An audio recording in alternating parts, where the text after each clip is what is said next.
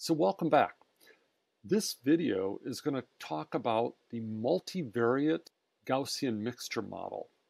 So you should have watched my univariate Gaussian mixture model as well as my overview of the bivariate normal distribution if you don't already know about those subjects. So I'd like to begin with an example. This is an example that we discussed back when we were breaking k-means. So here was the setup. If we go off to the right, I scribbled out the parameters. So we have p equal to 2 variables and k equal to 2 classes. I set this up so that the two prior probabilities were both equal to 0.5. So in this case, the black and the red distributions have equal probability of occurring. One distribution has true mean 0, 0, and the other one has true mean 2, 1. So the mean of the black distribution is off at 0, 0. The mean of the red distribution is centered at 2, 0. Finally, I've set it up so that the black distribution is spherical with equal standard deviation in both directions. So this should be a nice round cluster, while the red distribution has a within correlation coefficient of 0.8. So that 0.8 is a covariance, but if you divide the covariance by the product of the standard deviations, which equals 1, it's also the correlation. So when we ran k-means on this, k-means had a lot of problems. What it ended up doing was making a fairly small red cluster up to the right. Then all of these observations that should have been red got labeled black by k-means. Consequently, what we see is that the mean for the black cluster, which should have been 0, drifted off to the right a bit and drifted down. So we get a minus 0.8. So this thing sort of drifted southeast to swallow up all those red observations. Let's go estimate this with a Gaussian mixture. To do that, we'll use the mclust library, just as we did with the Old Faithful data and my other contrived data set. I'm going to specify that I want 2 clusters. mclust uses big G instead of big K for the number of clusters. You just have to live with that. If we plot the fitted object, we get several plots with one of them off to the right. So this plot is actually showing the uncertainty. So what is uncertainty? Well, the uncertainty of an observation is 1 minus the largest posterior probability. So to make sense of this, let's take a look at a few observations. Consider this blue dot out here. So the posterior probability that this point is blue will be close to 1. So there's almost no chance that this observation could have arisen from the red distribution. So the probability that this is blue given the x value is like 0.999 something or other. The probability that this is really from the red distribution would be about 0.000 something or other. So 1 minus the largest value will be close to 0. The diameter of the point is going to be proportional to that uncertainty. So that's why the diameter is so small. Let's go take a look at one of these red observations off in the upper right. Again, the uncertainty is going to be very small. So given the x, the probability that this is red will be close to 1. The probability that this comes from the blue distribution will be close to 0. Therefore, 1 minus the largest posterior probability will also be close to 0, and that's why the diameter is so small. All the observations down in this area are very large, reflecting a lot of uncertainty. So let's just take where I've got my mouse pointed. This one clearly has a posterior probability that is larger for the red distribution, but I would guess it's close to 0.5. So let's say it's 0.51, which means the probability that that observation came from the blue distribution is 0.49. So the uncertainty of this observation would be 1 minus 0.51, which is about 0.49. That's clearly signaling that we're not that certain about that observation. It could be red. It could almost as likely have come from the blue distribution. Well, now let's go take a look at the actual parameter estimates. So fit dollar parameter gives those estimates. Pro, you'll remember, probably stands for proportion. These are the priors. You'll remember that I chose the priors to both equal 0.5, and they're fairly close to that. The mean component of this gives a P by K matrix of means. So you remember the true mean for the left distribution was 0, 0. Well, we're close. Maybe we're a bit off in the x2 direction. The true mean for the second class was 2, 0. Well, we're a little bit over and a little bit over in both cases. If I were to let the sample size grow, so with, say, 1,000 observations instead of 200, I would expect these to converge to the true values. Fit dollar parameters, dollar variance, dollar sigma, actually gives the covariance matrices for the two classes. So the first part is going to be the covariance matrix of the blues. The second will be the covariance matrix for the red. Now remember that a correlation coefficient is equal to the covariance between, say, x1 and x2 divided by sigma 1, sigma 2. So I'd much rather interpret a correlation coefficient because those are bounded between -1 and +1 than a covariance because I don't really know what big is. It's all relative to the standard deviation. Well, R has a very nice function built in called cov to core. So cov to core takes a covariance matrix and converts it to a correlation matrix. For example, so where does this correlation of -0.27 come from? Well, it should be this covariance divided by the square root of the diagonal elements. So I just scribbled that down right here. So this should equal -0.27. So the Gaussian mixture model has estimated some correlation between x1 and x2 in class 1. That should be 0. Again, if my sample size, if I used a larger sample, this would get closer and closer to 0. The correct correlation of the red distribution should be 0.8. Well, we're pretty close when we get 0.83-ish.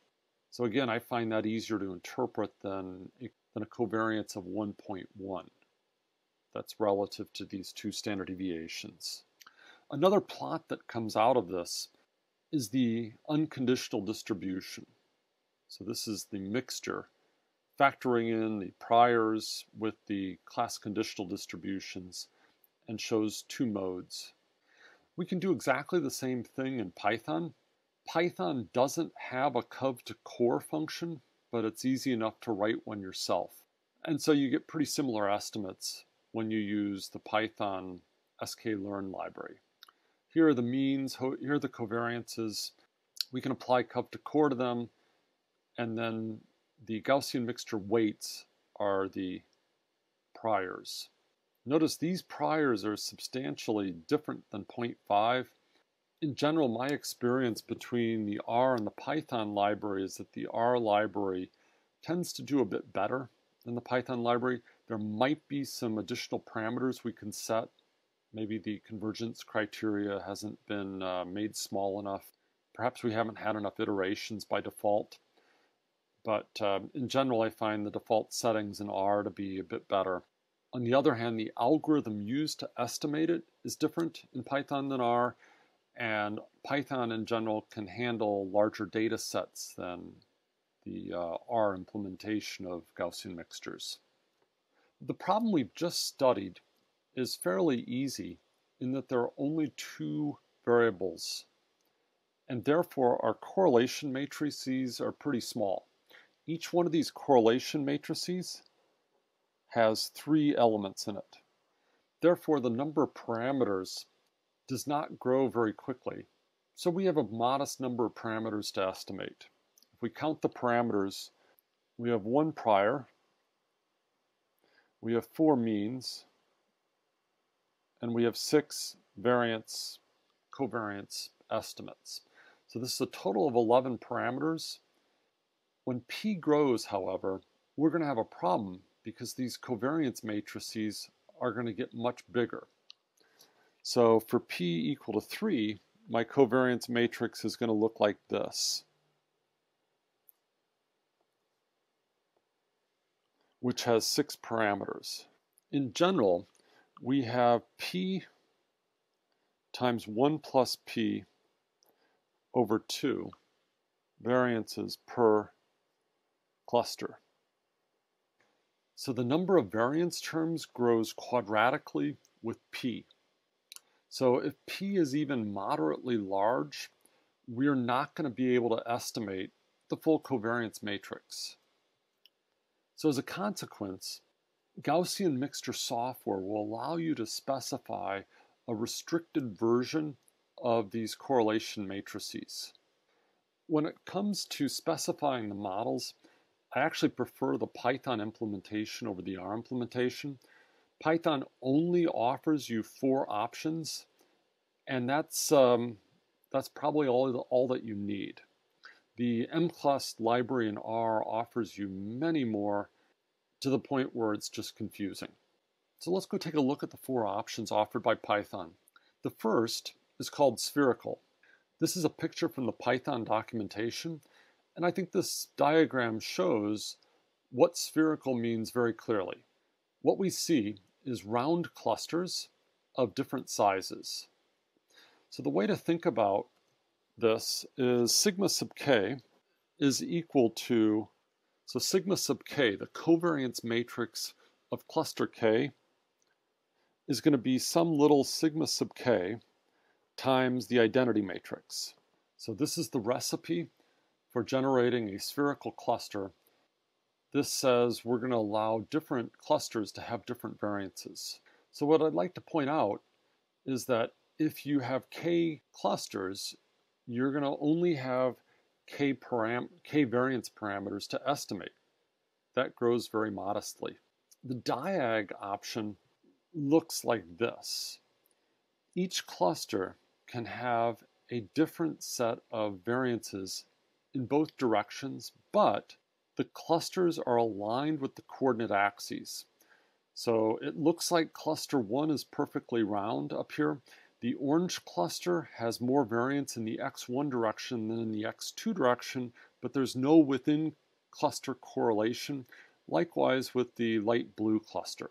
So diag is going to look something like this. Sigma sub k is going to be sigma k1 through sigma kp, and we're going to have zeros off the diagonal. So the total number of variance parameters that you're going to have to estimate will be however many clusters you have k times the number of dimensions that you have p. So the number of parameters will grow linearly with both p and k. The third option that Python offers is called tide. And what they mean by this is they're going to allow for correlations, but these correlations are constrained to be the same in all of the clusters. So tide will give a correlation matrix that looks something like this, sigma 1 squared through sigma p squared, and then we have the full set of correlations off the diagonal. So the total number of parameters will just be p times 1 plus p over 2, and that's what I wrote up here. Full is where we allow every cluster to have its own correlation matrix. So sigma sub k is going to be sigma k1 squared through sigma kp squared, sigma kij as the off-diagonal element. So notice one cluster has p times 1 plus p over 2 terms, but I have k of those, so that's going to be the total number of variance parameters that I have to estimate. So you can tell Python which set of covariances you want. Let's now look at how mclust handles this. Mclust uses an eigendecomposition of the covariance matrix. We're going to talk a lot more about this eigendecomposition when we get to the dimensionality reduction section. Think of lambda sub k as a scaling factor. In the Python example, I use sigma sub k as the scaling factor that said how big the variances are going to be across the board. mclust is going to use lambda sub k for that. Matrix D is a rotation matrix that rotates the elliptical contours. So without D, you're going to end up with zeros off the diagonal, and that's going to simplify your life a lot. If you allow for these D matrices, then you can rotate the ellipse. Finally, these A's are going to determine the lengths of the axes. Those A's are like these sigmas. So if you think about the length of this major axis is going to be sigma 1, the length of this major axis is going to be sigma 2. Those are going to be like those A vectors. So in total, there's something like 16 of these models that R will fit for you. I think it's useful to just talk about a handful. So let's start with the first two. EII and VII both specify spherical distributions. So EII says all the clusters have to be spherical and they share a variance parameter. So this is not something offered by Python. So this is implicitly what's assumed by k-means. The only difference between EII and k-means is that the Gaussian mixture model with the EII allows for unequal priors, whereas k-means is going to be biased towards having equal cluster sizes. VII is exactly like we had with spherical, where all the clusters are round, but they have different variances. So this cluster is very compact, whereas this other cluster has a comparatively large variance. So EII and VII assume spherical clusters. There's another 4 models that allow for covariance matrices with zeros in the off-diagonal positions. So to understand these, I've drawn some simple pictures here. EEI means that all the clusters have the exact same shape and size, but we're going to allow more variance in one direction than the other. So in this example, I've rigged it so that there's more variance in the x2 direction than the x1 direction. That's something that would be estimated by the model. So we could also have clusters that are elongated in the x1 direction as long as all 4 clusters look exactly the same.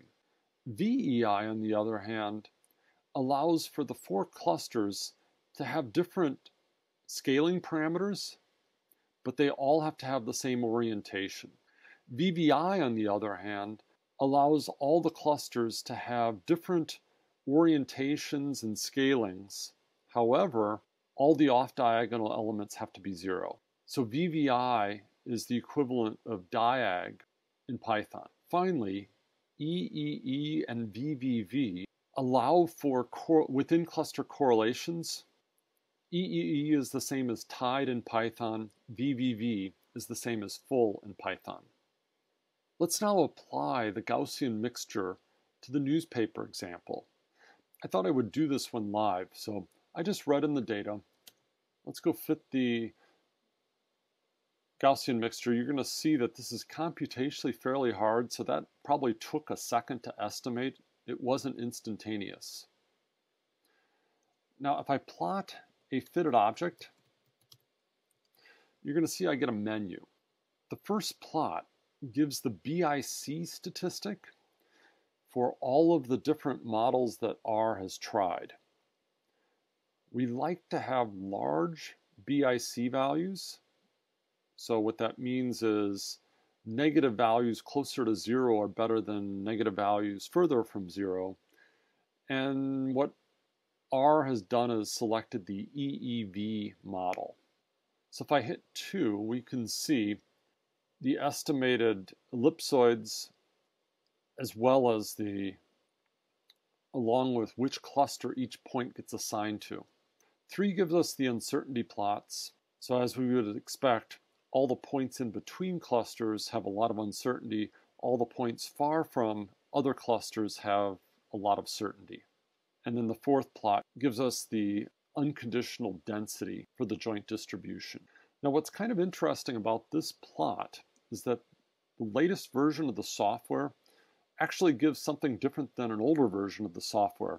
The older version gave a plot that is a little more interesting to look at, and so I'd like to discuss that here. So this is the old solution that mclust gave. So I like to use this plot as an illustration of overfitting. What does it mean for a Gaussian mixture model to overfit the data? Well, ordinarily when we overfit, that means we have too many parameters in the model, and therefore we capture noise as opposed to signal. Let's consider these points. They all have time equal to 5. However, if the number of sections is also 5, I call you a heavy reader. If the number of sections goes up to 6, I call you a skimmer. And if the number of sections is 7, I call you a heavy reader again. Well, from a practical point of view, that's nonsense.